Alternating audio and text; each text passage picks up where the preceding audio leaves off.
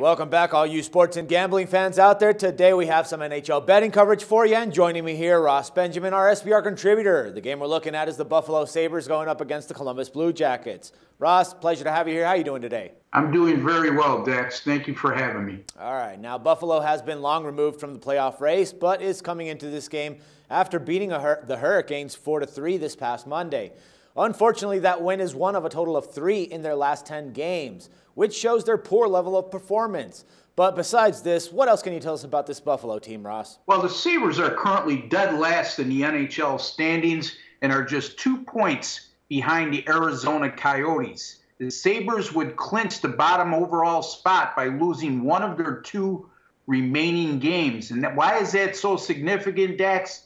Well, I know you haven't asked, but I'm glad that it was brought up. By finishing 30th overall, Buffalo would give themselves the highest percentage of winning the 2015 NHL draft lottery, and in turn, that would provide a golden opportunity to draft 18-year-old Connor McDavid. The highly coveted player is projected to be the best teenage prospect since Sidney Crosby. The Sabres have been the lowest scoring team in the NHL for the entire season. However, they've scored 3 goals or more in 7 of their previous 8 games. Unfortunately, they've also given up 3 or more in its last 4 in 9 of their previous 10 games. The Sabres have gone a dismal 9-31 against the money line on the road this season and have a horrible minus 1.8 goal per game differential in those 40 contests.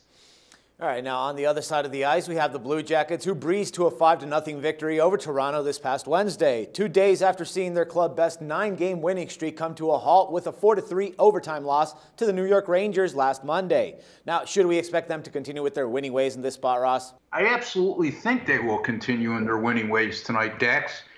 They've gone a sizzling 10-1 in the last 11 and 13-2 in their last 15 games against the money line. As you alluded to, their only loss in the last 11 came versus the Rangers, and that came in overtime at Madison Square Garden. And remind everybody, the Rangers are the President's Trophy winners from this season already, as they're the #1 overall seed in the entire NHL for the upcoming 2015 Stanley Cup playoffs. Columbus is also averaging a terrific 4.1 goals scored per contest over their last 15 games, Dex. So they're playing extremely well and at a very high level right now. All right, I guess that's why bookmakers are pretty sure that the Blue Jackets are going to win it, because they have the money line set at the tune of minus 340 all the way to minus 400. The total was set to 5.5 goals. So, Ross, obviously this money line is ridiculously high, and we're not going to bet on it. What's the best play here? Well, the Sabres should be commended for the stellar efforts they've exhibited in recent games despite the distractions off the ice. But at the end of the day, Dax, they'll be overmatched in a big way tonight versus an opponent that's playing with an extreme amount of confidence right now. I'm going to use the puck line here. We're going to play on the Columbus Blue Jackets minus 1.5, minus 115 on the puck line over the Buffalo Sabres. All right, Ross, good stuff, man. Thank you very much for the insights and the pick, and we'll talk some more again next Monday. And thanks again, man. It's always a pleasure. Thank you, Dex. All right, everyone else, don't forget to check back with Ross tomorrow for some more sports coverage and your free picks. Till then, for SBR Picks, this is Dax Floyd.